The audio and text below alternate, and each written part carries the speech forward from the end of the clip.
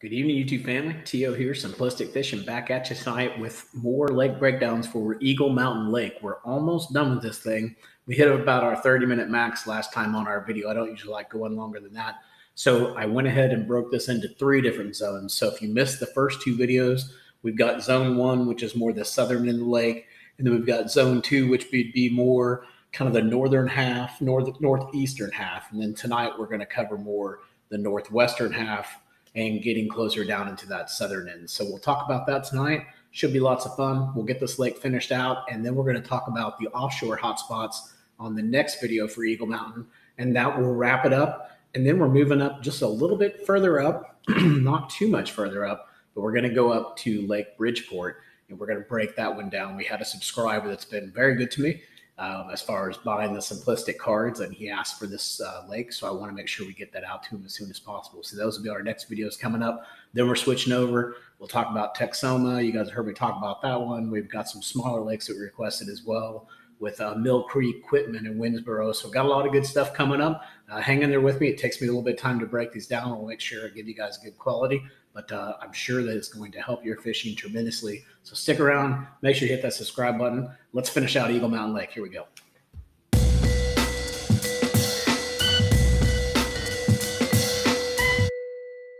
As I mentioned, we covered Zone 1, which was really all of these different yellow icons that you see here. And then we started to say that we were going to make all of these blue icons Zone 2, but I wasn't able to finish up that video. So if you missed those, this would be Zone 1. We covered this area in Zone 1. Zone 2, we actually covered all the way up to about this point right in here. So we covered all of this area up in here. Zone 3, we're going to finish from that point, basically right here where my little hand is. We're going to start right here on this point here, and we're going to work our way south. So if you miss those other videos, click the link on the top. That'll take you back to them, or you can always go out to the Simplistic Fishing page on YouTube. Go out there and look under the lake breakdowns, and that'll show you not only just this lake breakdown and all the different ones we've done for this lake, but also the ones we've done for several other lakes in the area. So make sure you go check those out, and also make sure you go out to our site and purchase an SD card or the digital file for your graphs. Simplisticfish.square.site. Make sure you go out and check that out. All right, so with all that being said, let's go ahead and start off. We ended right up here last time. So we're going to basically start here and move our way down. Now, the dates that we were using in the last video is really around 2014. So let me back us up here to 2014. And you can see here where things look a whole lot different. So we talked about the ramp, kind of look back at here. There wasn't much of a creek channel going on here. So we moved down, these docks are a little bit better. They're not as long as those other ones that we talked about in the last video, but still not a lot going on there. There is a little bit of a hump out here, but again, I don't see a lot of rock or shells on or anything like that that would really make you want to be attracted to it. You've got a nice little point here as well that you could look at, but again, not too much going on. So I didn't make any marks there until I actually got all the way back here by this marina.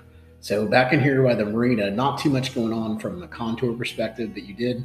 Obviously, you got a ramp out here by the marina, but then you do have a pretty decent little creek channel that was back here that you can see on this picture. Let me see if I can get you a clear image here. I don't know if I'll be able to or not.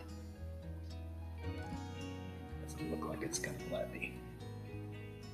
Yep, looks like 2014 is going to be the best image that we can get, but if we look here, we got a pretty decent little ditch or a little creek channel. I'm pretty sure this is a creek channel. As you kind of see it winding through the trees, but this looks really good. And you got a really good kind of weed line there to fish around as well. You've even got a secondary ditch here too. So if you wanted to take these digital files and really even fine tune them even more, this might be a little ditch that you might want to look at too. Everybody might be focusing on this creek channel, but really the money spot might be right beside them right here in this ditch. So take a look at things like that. Those are always key areas to fish. Those creek channels are good and marinas are good. I mean, you can't go wrong going and fishing marinas. That's where you go when you're having a bad day. It's where you go when you want to have a good day. So marinas are always a good place to go fish around. So a couple other things in here, down in here, it's really just all ramps, but I marked each one of the ramps. I didn't see any brush piles again, no rocks off these points or anything like that. Just not a lot going on, just a lot of mud. But we got ramps here. We got another ramp here that's got some debris on it. We got some ramps back in here with some really good, vegetation and stuff around it. So these could be good. Also, you got a ramp here and here, and you've heard me say it on all the other videos too. I missed a ramp right here, but this ramp pattern can be really, really good. So don't ignore the ramp pattern. Always go check it out and see, because it's one of the easiest patterns to replicate. I mean, if you go out and you find out that on the first 3 ramps you went to, you had success, especially if you have this simplistic fishing card, you'll be able to just run those ramps the rest of the day and make it really, really easy. You're not searching, not burning a ton of fuel. You know exactly what you're doing, where you're going. So if you can get on that pattern, get on it, and it can be a very, very good pattern. So moving on down here, we've got some spots that come up as high spots that look decent, but again, not a lot of cover on them or anything like that, no rocks or anything like that. But if we go over here to this point, we come off this point, we've got some decent rock that comes over here. Pretty shallow, probably going to be more square bill type, but still pretty decent little area. And then moving over here, we've got some more ramps, another ramp here. You can tell again, these are fairly shallow areas just based on how long that walkway is in those docks. And then getting back in here, we've got a couple more ramps, a ramp here, another one here, and another one kind of hidden in this big old mess that's right here. Now, the interesting thing about this, you got kind of a point here, and you've got, I guess you could say, it's not really a creek channel, it's like where they've dug all of this out. But if you look right around in here, there is a pretty good little weed line going on here. So if you were forced to fish in this area, or if this is the area that you were looking at or you're fishing in, don't forget about these weed lines that are out here. So if you're up here fishing, you're not having a lot of success up here really shallow, just back off a little bit where you get that break. And usually right where that break is where that weed line is going to stop, and that's going to be a better area for you to fish. So don't ignore those weed lines that are over there. It's definitely a lot different than if you're just used to fishing those rocky lakes, say like Table Rock or something like that. It's just a little bit different setup, and it's something you got to get used to. So then moving down here, didn't see too much going on here. Again, just some weed lines and things, but nothing too crazy. Got a pretty decent little hump out here called Pelican Island that has some pretty good cover on the top of it. I don't know if this gets completely submerged or not, but that's, if it does, or even if it doesn't, getting up really close to that could be really good. And even this little area back in here as well.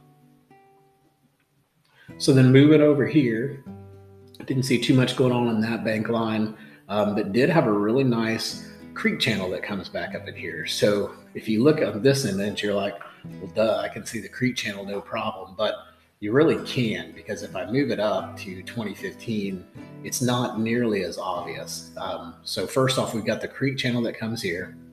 This is a really shallow area back in here, but what I did like about this when I looked at on this image is, ooh, I love that. I love all this aquatic vegetation. There's probably some pads, or maybe that's just grass, or I'm not sure what it is, mats. No telling what it is, but it all looks good. I like fishing that kind of stuff. But anyways, coming back here, moving it back to 2014, you can see this creek channel very significantly. So I marked the creek channel, and then in this creek channel, we actually have some different laydowns that I marked as well. So you got a laydown there, you got some debris with like a good Christmas tree right there as well. You got some additional debris that's up in here. You got a big laydown going on here. You got another one right there as well. So that could be a pretty interesting area to fish. This looks really shallow, obviously. You got a ramp back here too. But a real good creek channel. And again, you're just looking at those weed lines around those creek channels, or you're getting up on the bends and looking and searching around the bend to see where they're at. You've got some more brush over here. And then the thing I liked about this is you actually got another creek channel that's over here too. So you've got a real good creek channel bend right there. So I went ahead and marked that for you guys. Got a ramp back here. And then that pinch point that Roy is talking about, it's starting to make one right here. I don't know if this was an old pond, and this is an old pond dam. Kind of looks like it. It's hard to tell. But anyways, you do have a little bit of a ditch that's going on right in here. So I went ahead and marked this. These can be really good secret spots sometimes. So take a look at that ditch and see if you find anything in there. I can see that being a pretty good spot, especially with having the quick access to the deeper water. Then as we move back in here, a couple more things that I saw back in here. There was a ditch back in here as well. This is probably some sort of drainage ditch or something like that. But you can see that it's done a pretty good job of making a pretty significant ditch coming through right in this area. So, and you've got the vegetation as well and stuff like that. So this could be a real good spot to look at. And then, we were talking about earlier, if you're up here pounding the bank and not having success, to just back off. This is another really good image of that. If you're looking here, if you were up here fishing this, you're probably not going to find too much. There's just not a lot for them to attract to except for that seawall. But if you pull back here, now they've got access to deeper water, but they've also got something that they can hide in. So they can hide in these bushes and go out and attack stuff. So this would be more of a higher percentage spot for me, in my opinion, to fish than actually fishing up here. So think about that when you're out there fishing and give it a try. It might work for you, it might not. You might say, hey, Kyler, you're an idiot. Totally understand that. Everybody fishes their own way. But that's just kind of how I've had to kind of change my way of thinking since I've moved south. So moving on down here, we've got ramps there. Got some rocks as well right in here. This looks like a really good bead, like for good square billing and stuff like that. This one doesn't have that ledge like the other ones do, so they probably are going to push up here and they're going to feed up here and stuff like that. So you could definitely find some fish up in this area. And then moving back in here, there's a pretty decent little ditch going on back in here, actually 2 of them. So these again are probably some sort of drainage ditches or something. This one kind of starts up here. It wasn't as obvious until I got right around here where you can see even the shade from this being a deeper type ditch. So I went ahead and marked that. So you've got ditch here, and you've got the ditch here as well. And then moving back in here, another ramp, again, another ramp.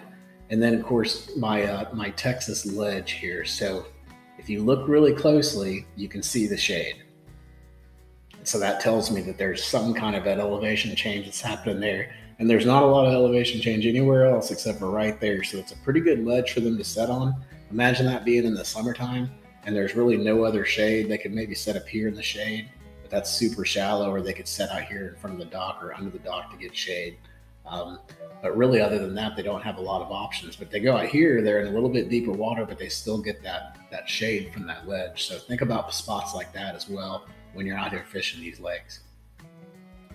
And then I'm going to keep on moving down. I believe we are finished. So that wraps us up with the Google Earth waypoints for Eagle Mountain Lake. We had a ton of them out there. Just a friendly reminder, go out to simplisticfish.square.site and get your SD cards today. We've had a lot of success with those, had a lot of people tell us they've had success with them. So super excited to keep doing these and breaking down lakes for you. And if you have a lake you want us to break down, shoot us a message, shoot us a comment out there, and we'll make sure to add it to our list. So until next time, guys, hope you catch your PB. Take care.